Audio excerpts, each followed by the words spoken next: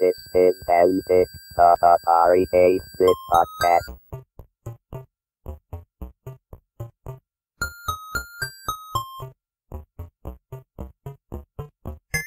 You know, I have two kids, no degree. I walked into Atari and said, I've written a game and sold it. Want to hire me? And Dennis Koble did. This is Antic, the Atari 8-bit podcast. I'm Kevin Savitz.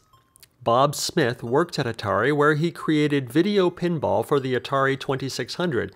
He also wrote two programs for the Atari 8-bit, which were sold by Atari Program Exchange, Sound Editor and Sleazy Adventure, which both appeared in the inaugural APX catalog, fall 1981.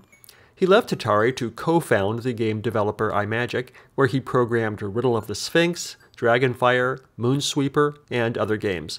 Then he went on to work on games at Bally, Electronic Arts, and Accolade. This interview took place on June 24th, 2016.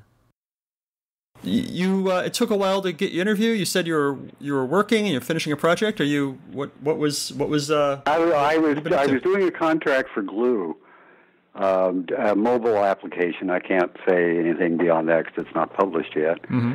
But I've been in Portland about a year now. We moved up from Ashland, and we've been living in Portland. So I decided. Somebody called and said, through the good old boy network, of course, and said, you want some work? And I said, okay, I can do 3 months. That'll get me to Japan and maybe a cruise. Nice, yeah. So I did that. I just wound up with them. The project wasn't finished, but their budget ran out, and I was just an outside gun. So normally, I end by asking what you do today, but since we're already there, I mean, it sounds like you're still doing contract programming work? I probably won't do any more. Since Innovative Leisure folded, Innovative Leisure was a group of ex-Atari people. There were about 12 of us who had been coin-op and consumer, and Tim Skelly from another coin-op company had joined us.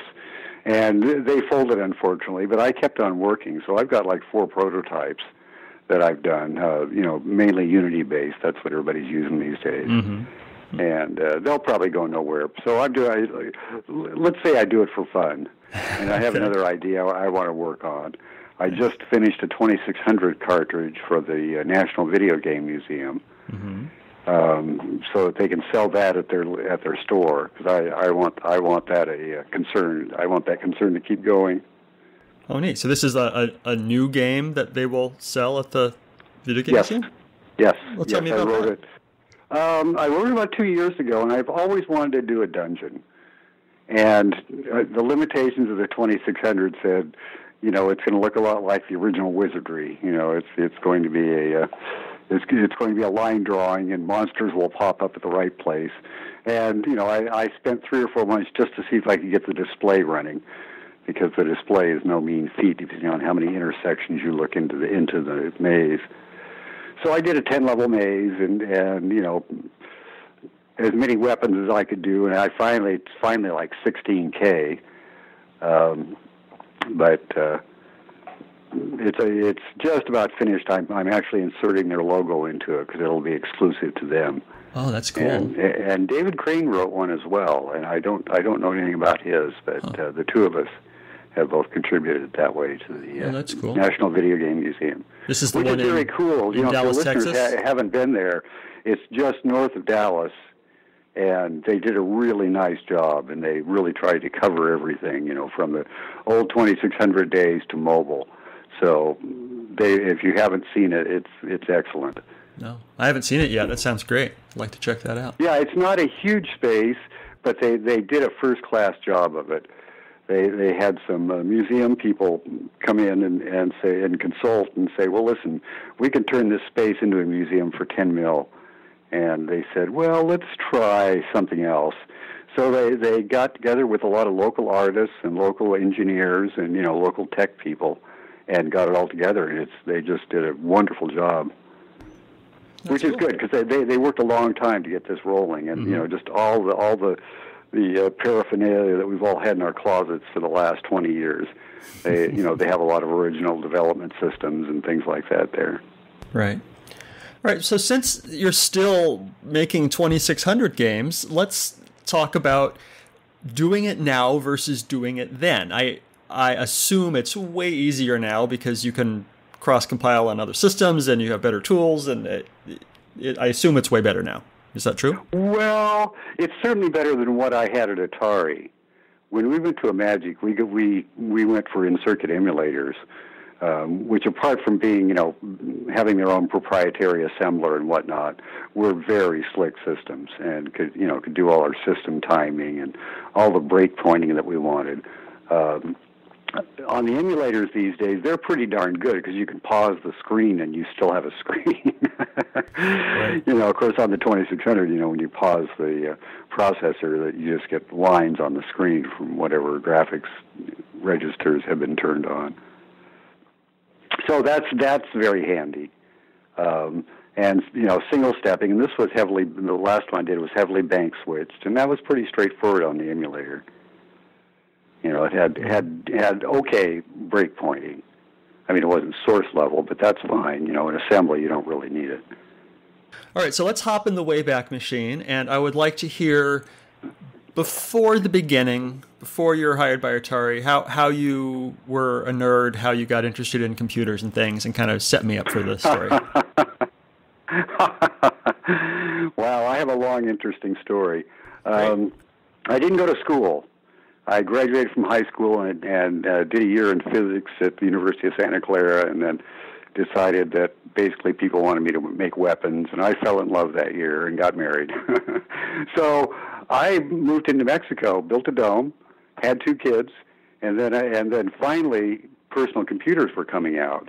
When I first tried to do computer work, I was handed a stack of punch cards, and I thought, this isn't exactly what I had in mind. And I don't really want to learn COBOL. Mm-hmm. So while we were living in New Mexico, a lumberyard was in business. I said, hey, you need a microcomputer to do your inventory. So I built them a S100 machine. I don't know if you're that old or not. I'm familiar with them. I don't have a lot of experience. Okay, an old processor technology 8080 machine, and wrote them an accounts payable and receivable and inventory and yada, yada, yada. But at the same time, processor technology had included a source listing of the BIOS. And I thought, wow, this is cool. So I read that over and over and over again until I understood it, taught myself 8080 and wrote a game. Nice. And did that on the processor technology, which fortunately had a memory map character screen a lot like the TRS-80 at the time. So I translated the game from the processor technology 8080 to Z80 for the trash, and sold it to Creative Computing, which was a computing magazine early in the cycle. Mm-hmm.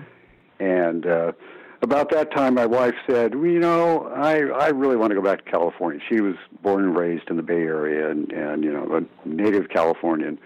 So we left, and here I have 2 kids, no degree. I walked into Atari and said, I've written a game and sold it. Want to hire me? And Dennis Koble did. Wow. So, and from there, I was kind of given here's a list of about 12 games that Atari wants. And I said, okay, I'll do video pinball. And so I learned the 2600, and I was coming from Intel land, 8080 and Z80. Mm-hmm. So I had to learn the 6502, which is fortunately a very simple but elegant processor, and the 2600, and did video pinball in the first 6 months I was there.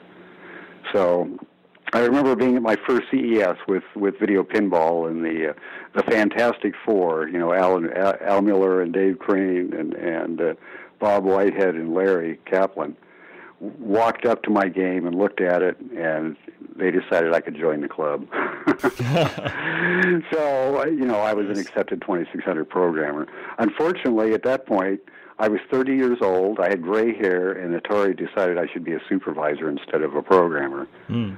So that's what I did for Atari. I did some test software for Superstella, which was a new chipset that was designed to supplant both the 800 and the 2600 as a game machine. but I was basically management from then on out, and then three of us left. Dennis Koble and Rob Fulop and I left for Imagic. Right. All right, so before we get to Imagic, we will talk about that for sure. So the only 2600 game you did at Atari was Video Pinball before they kicked you upstairs? Yeah. Yeah, I had I was supervising a few, but I hired Howard and of course Todd was there.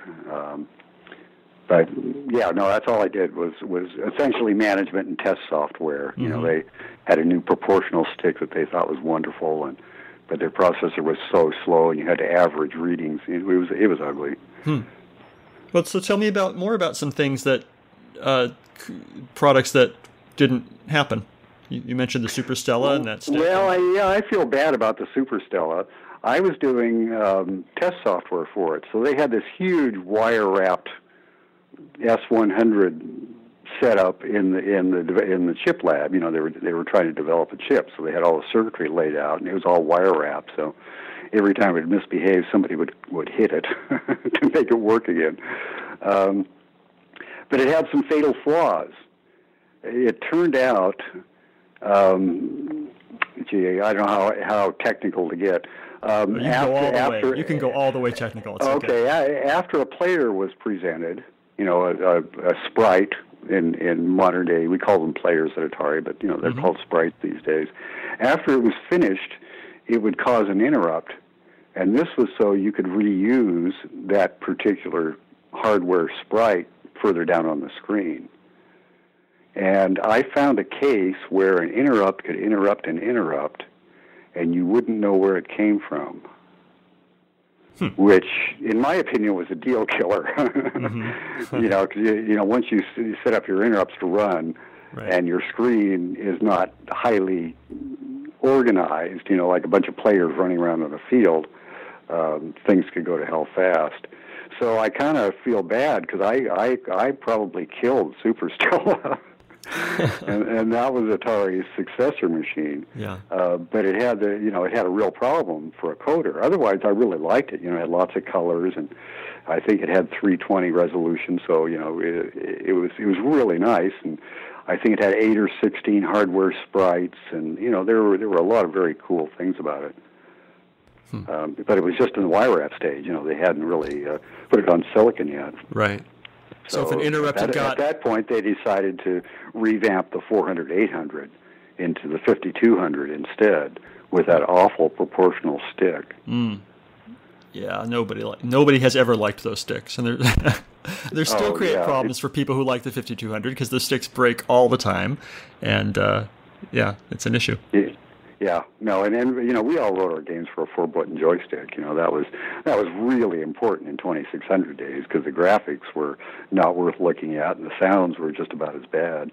But if it played well and reacted well to the stick, and it could draw you in as we like to do.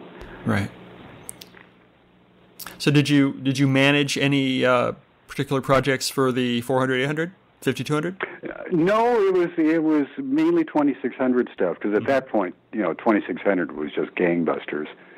They couldn't, and that was when ET and Raiders and all those things were happening as well. So all the cash was going into there, and the home computer group was a separate group.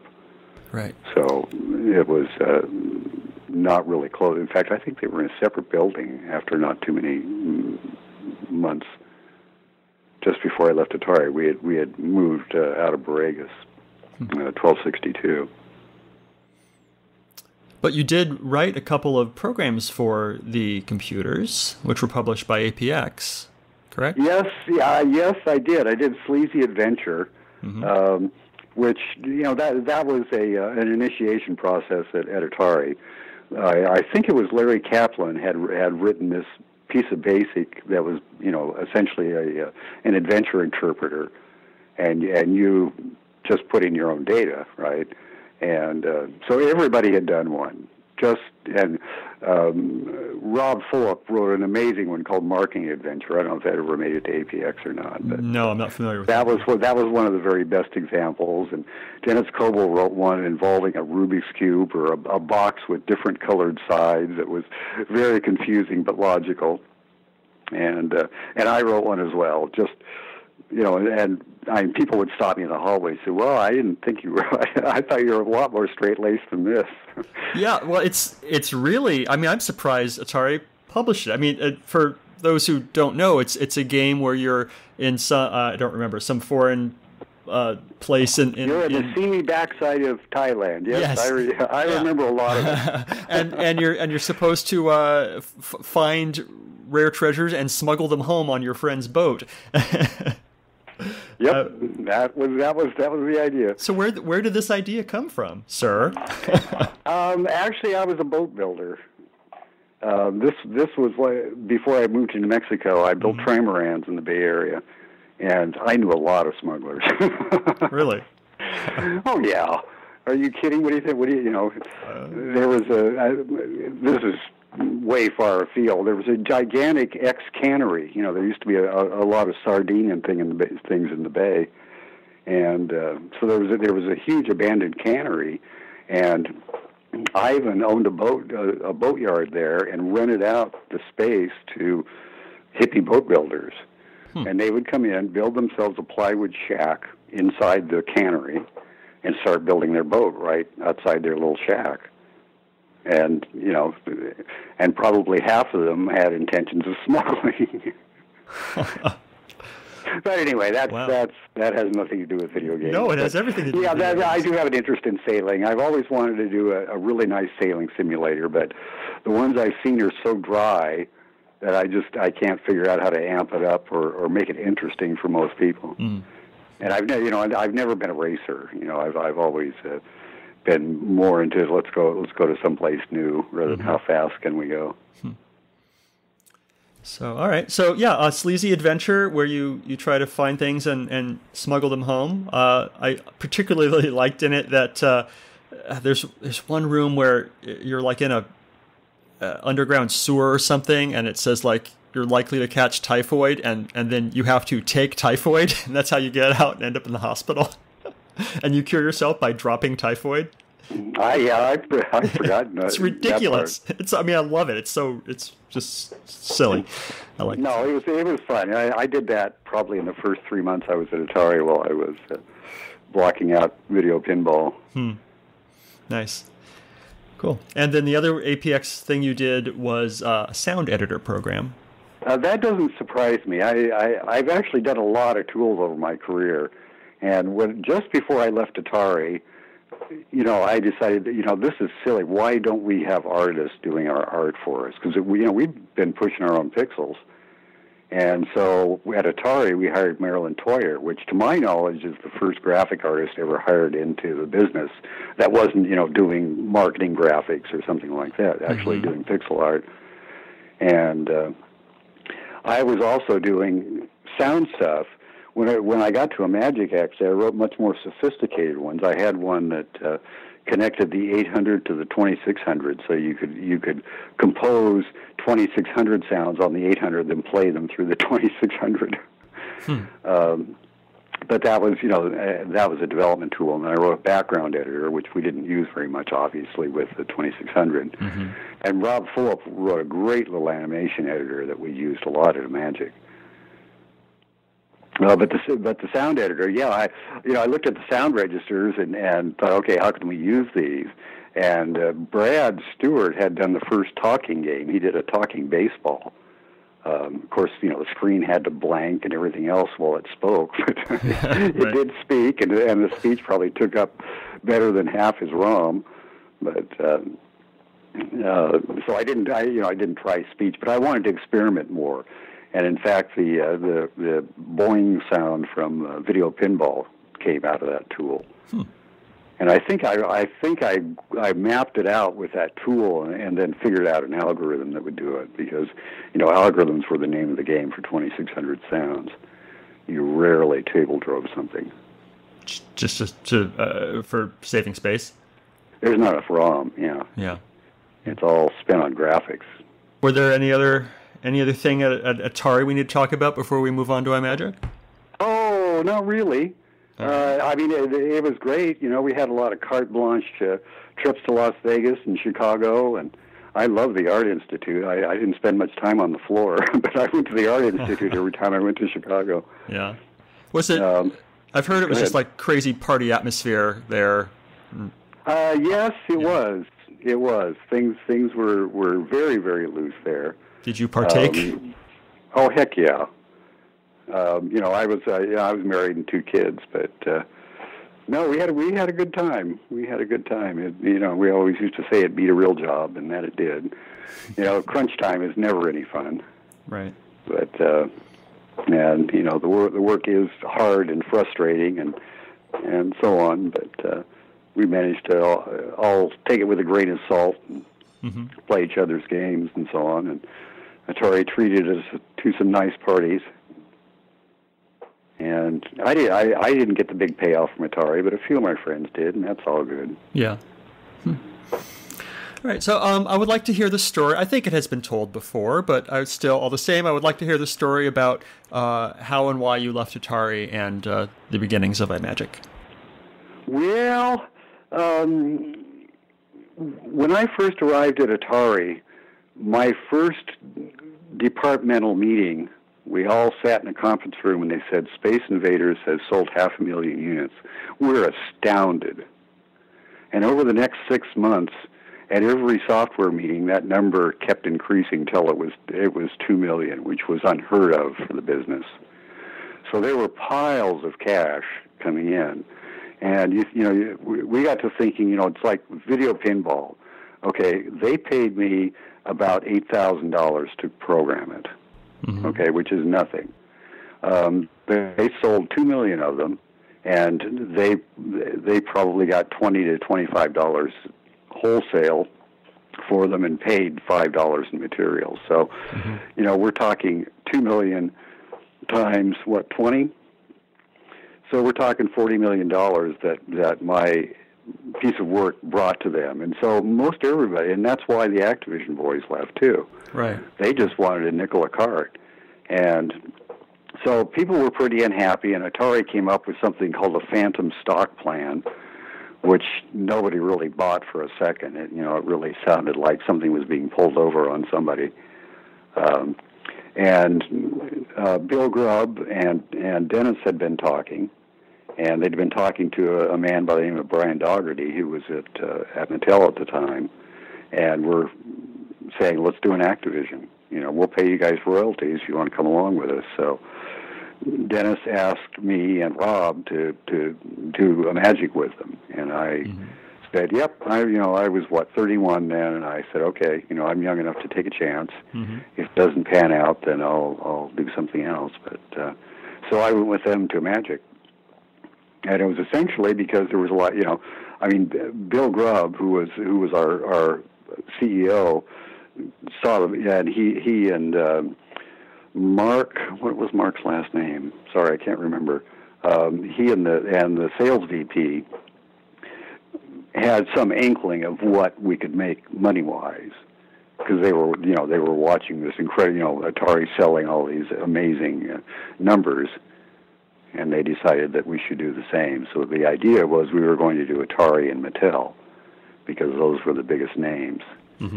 And unfortunately, the Mattel required an awful lot of preparation before they could actually code games. They needed to set up I don't know, I've forgotten whether I think they bought a VAX, which a big PDP, and they had to write an operating system, and it took them probably 2 years before they were actually ready to start putting things out.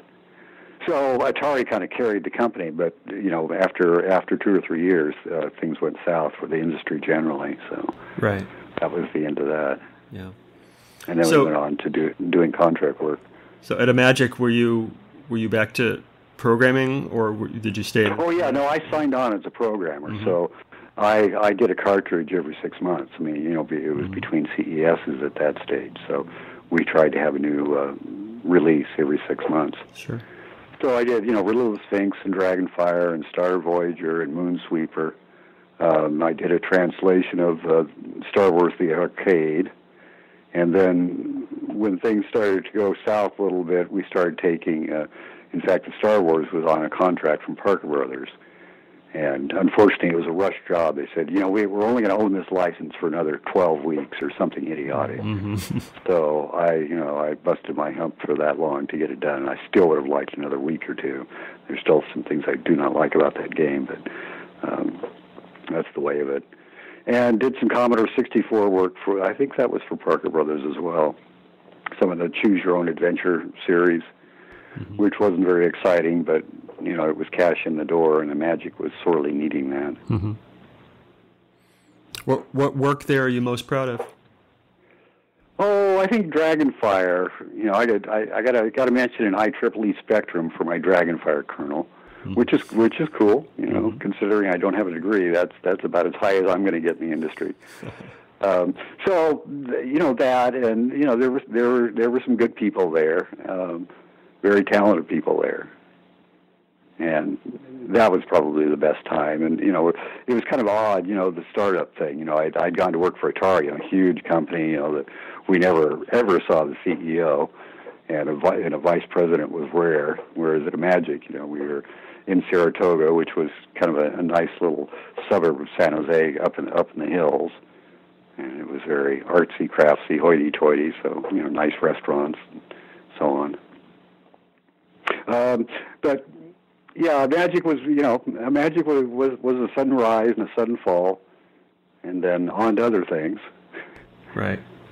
And all right, so did you do any Intellivision stuff while you were at Imagic? No, I didn't. Right. Some of my games were translated to the Intellivision, but it was too weird. It was a 10-bit processor, which mm-hmm. was strange enough. But the biggest problem for us Atari programmers was the fact that it used an operating system, so that all of your inputs were read through the operating system, which kind of gave it an inherent lag.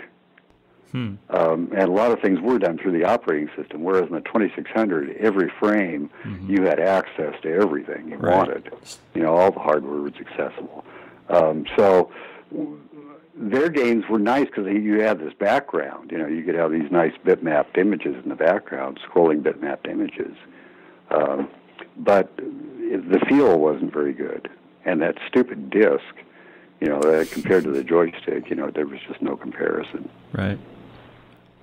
So I stayed away from the Intellivision. Okay. And I had my, since I was shipping every 6 months, I was always busy. Sure.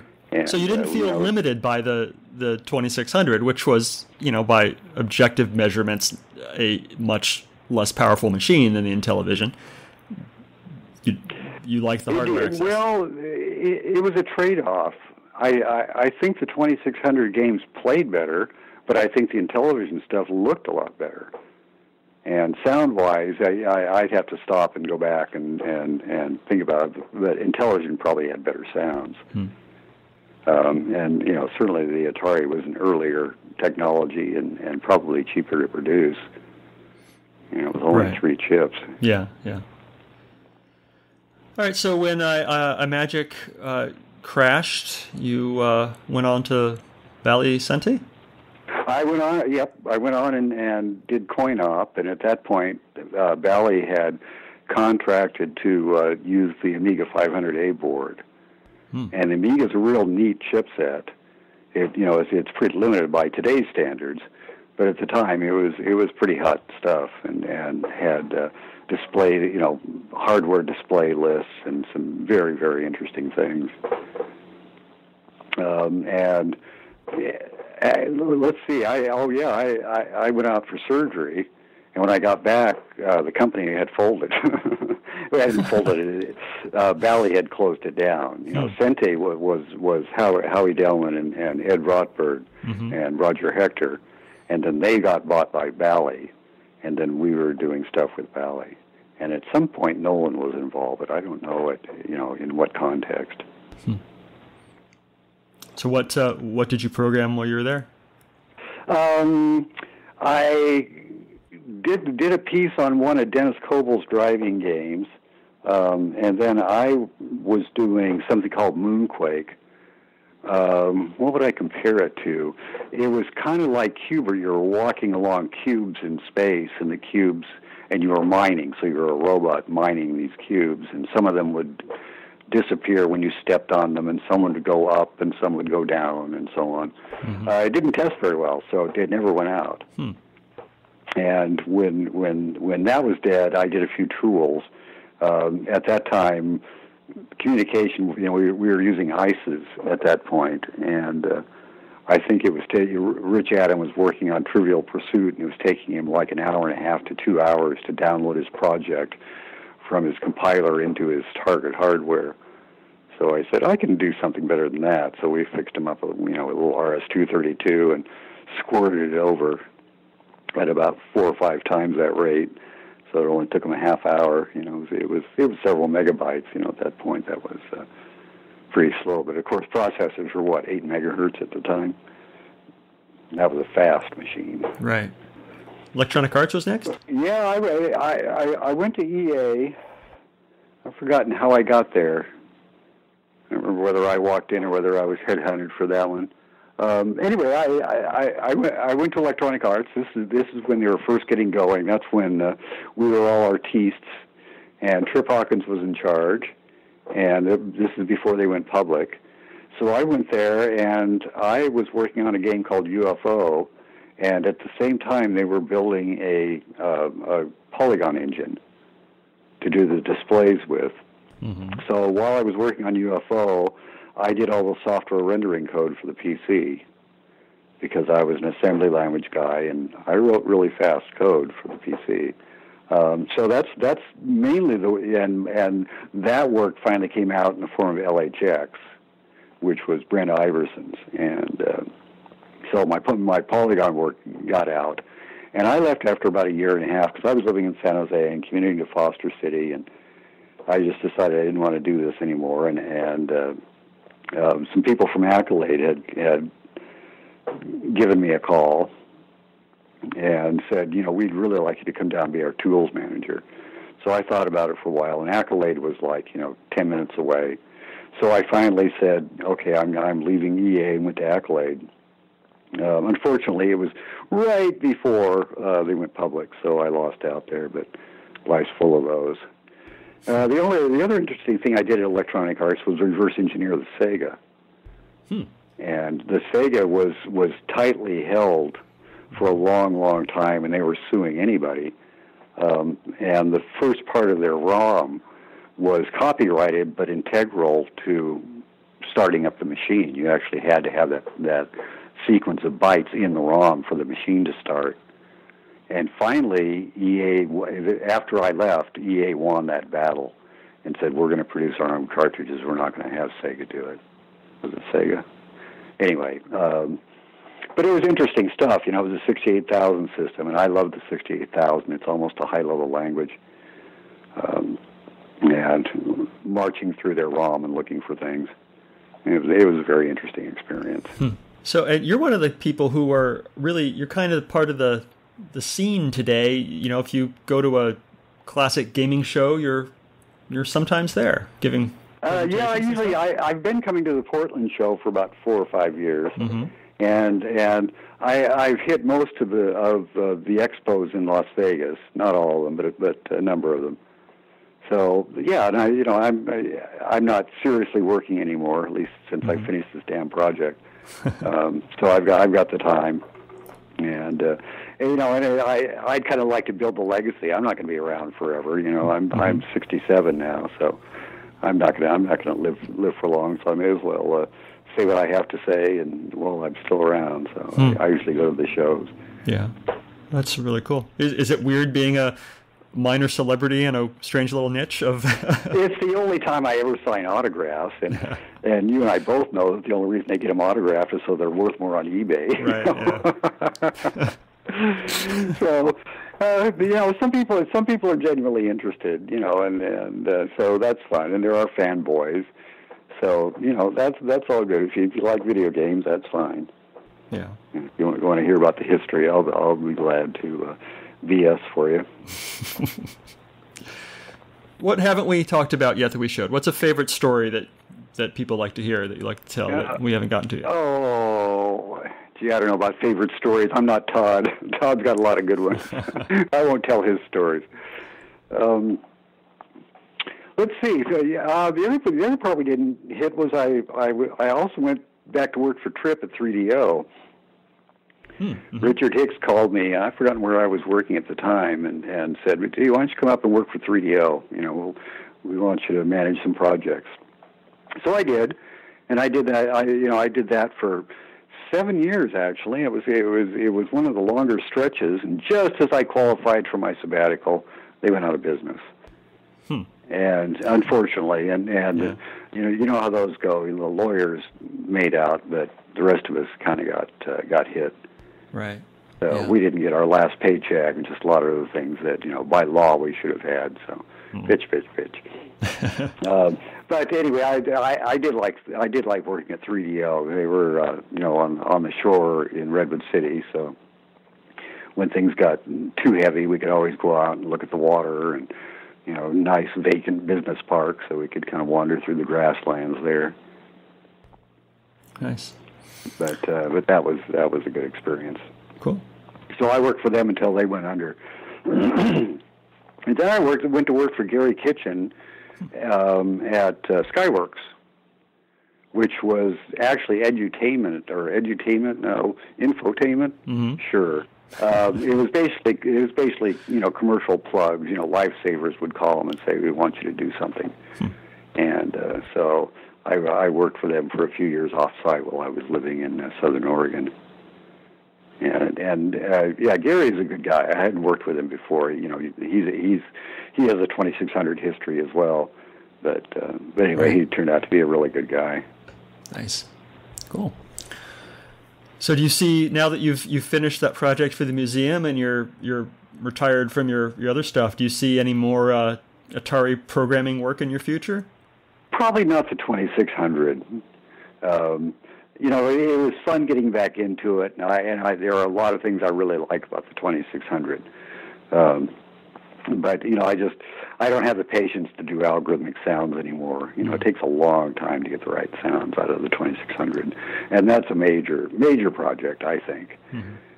And I already spent most of my $16K on graphics. Because I have a title screen and things like that we just never put in the cartridges due to ROM limitations. Sure. Yeah. Well, now you can do Sleazy Adventure 2, perhaps.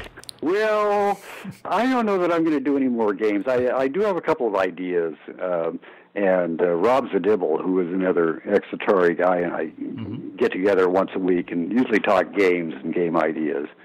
And he's interested in designing, but he's not interested in coding anymore. So I've been the coding fool on these.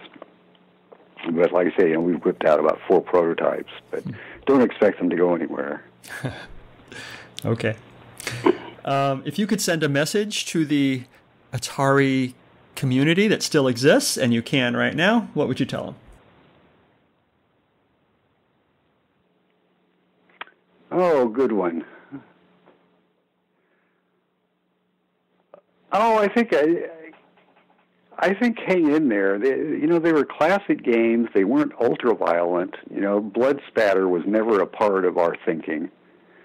They played like crazy. I mean, that's what I've always liked about the Atari games. Even a game like Kaboom, man, that still works.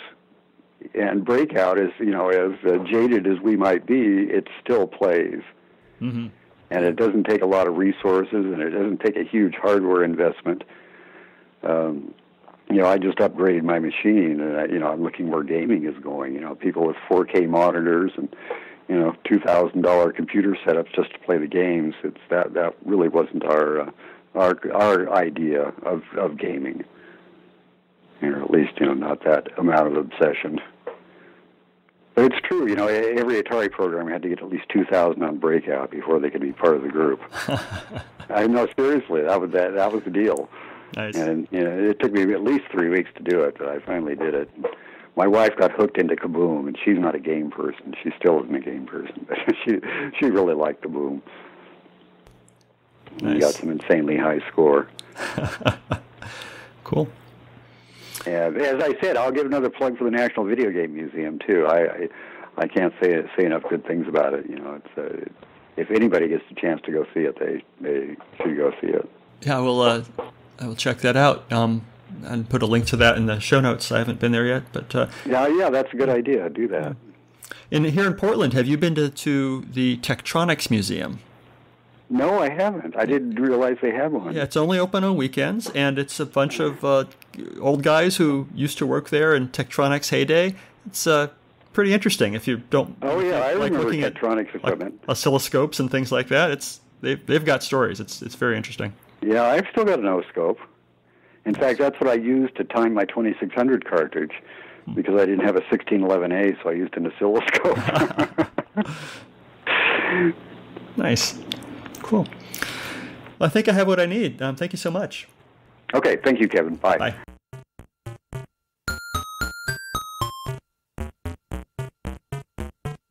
If you enjoyed these interviews and would like to contribute something, I encourage you instead to donate to one of our favorite organizations, the Internet Archive, at archive.org. The Internet Archive is a nonprofit digital library with the stated mission of universal access to all knowledge. They've done incredible things to preserve computer history, including hosting thousands of programs in an in-browser Atari emulator, creating the Wayback Machine, and offering full-page scans of countless Atari computer books and magazines. Make your tax-deductible contribution at archive.org/donate.